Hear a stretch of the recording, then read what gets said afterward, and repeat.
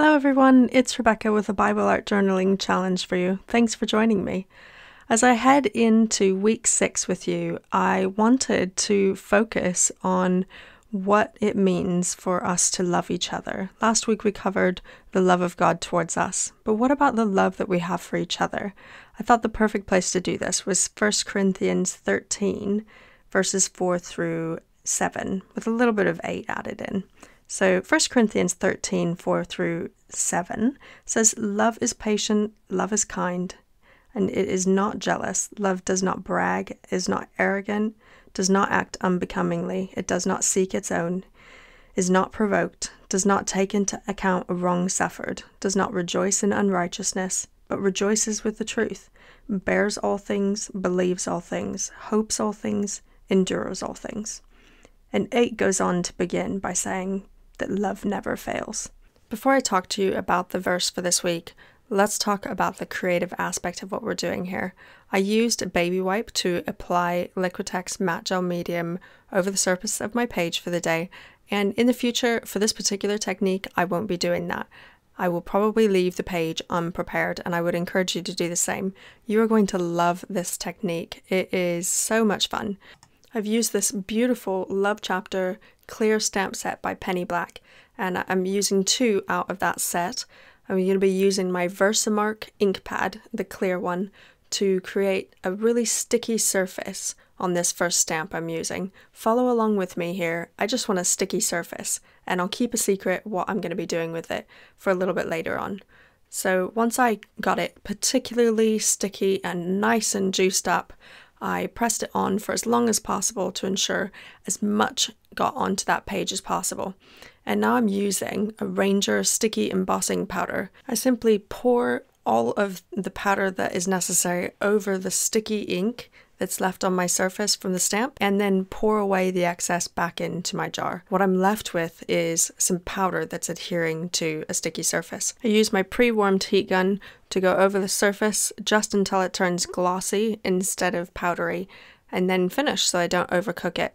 And now I have a sticky surface for gilding flakes, which is the fun part of this. Look at those beautiful foil pieces. Foiling is all the rage right now, and all I'm doing is being very careful to not touch any of my sticky surface, which you'll see later I did accidentally touch a little bit of it, but you just plop it on there and get a nice little sponge like this and rub over the surface of it very, very gently. You can see I'm hardly putting any pressure on it whatsoever, and dropping more flakes on top to mash into the surface here and there.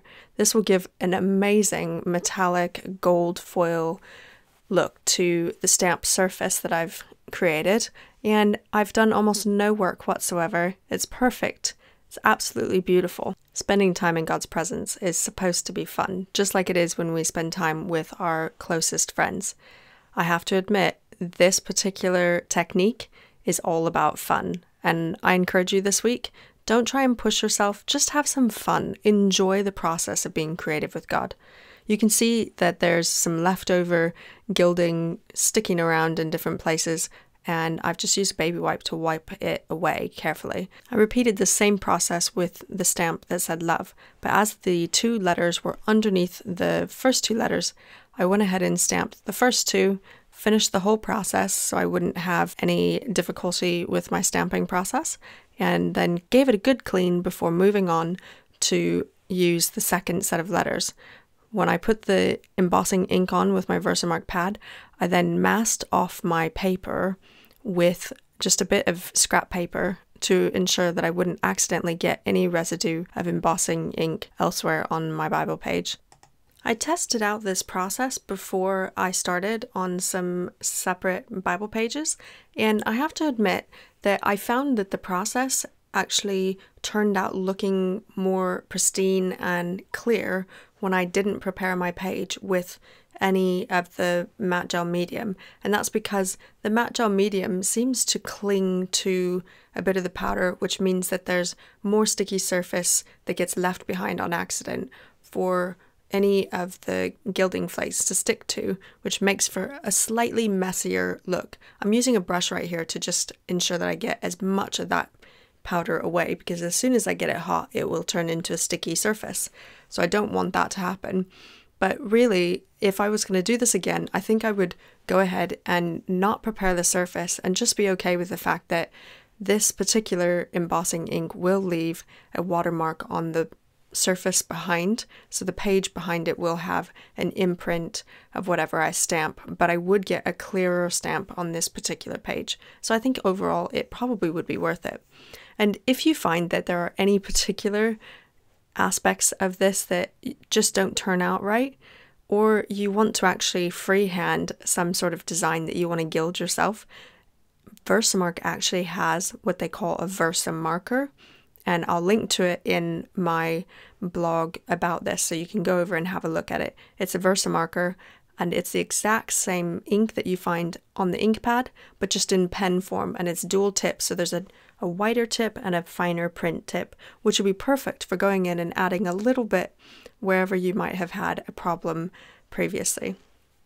I decided to add a little bit of distress ink because I felt like some color might do the page a little bit of justice. I wasn't quite sure that I was happy with the overall feel that the page was getting, so this was just my way of trying to add a pop of color, and I wasn't really sure how it was going to go, but I decided to mask off the scripture so that it would remain clear while everything else was colored. So you can see here I've taken my Fiskars paper trimmer to take what I measured out and get it just right to cover over with a post-it note. So I used 2 pieces of post-it notes, and when I was completely finished, I took the bottom one off, which had lost half of its stickiness in the process of me measuring and cutting everything, and then just took off that top piece, and it was perfect for laying down. It works really, really well. I love my little paper trimmer. It's absolutely awesome. I should mention that when you saw me using that heat gun previously, that's not a hairdryer, and it is very different. And in this particular instance, it's super important that you don't use a hairdryer, because a hairdryer would blow hard on your surface and blow all your powder off that you've put onto your surface. So you need to have either an embossing gun or a heat tool like I had. Embossing guns are ideal for embossing powders because the heat is so hot that you can melt your surface quicker with less warping on your paper. However, all I have is a heat tool, and that will get by in a pinch, but a hairdryer will never do because of the heat blowing everywhere. You don't want that to happen to your surface. You can see here that I've been covering my surface with distress inks. I'm using the color Vintage Photo, and it's a really nice brown. I quite like it. It's probably my favorite. And I'm using the blending techniques I did in the week 1 challenge, so you can go back and view that if you want to see how I've done this. I've gone ahead and put patches of color around, and then I go back in and add wild honey, and later you'll see that I just decided I needed a different pop of color, so I picked one that was embedded in some of the foiling and went ahead with some peacock feather, which is a bit of a blue color. So overall, I'm quite happy with the way it turned out, but to be honest, it's not my favorite page. And I think the issue is that everything's not pristine. I decided to go for a distressed feel, and frankly, I haven't actually dated this page because I hope to come back to it when I feel inspired later and add a little bit of extra something to the page. It just doesn't feel complete to me.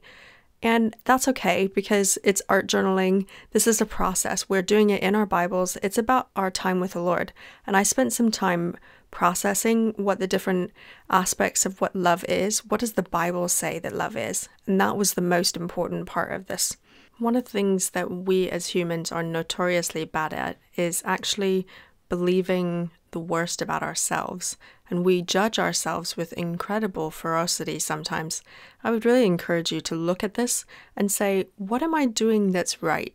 How can I encourage myself in the journey to perfect love for others in my life?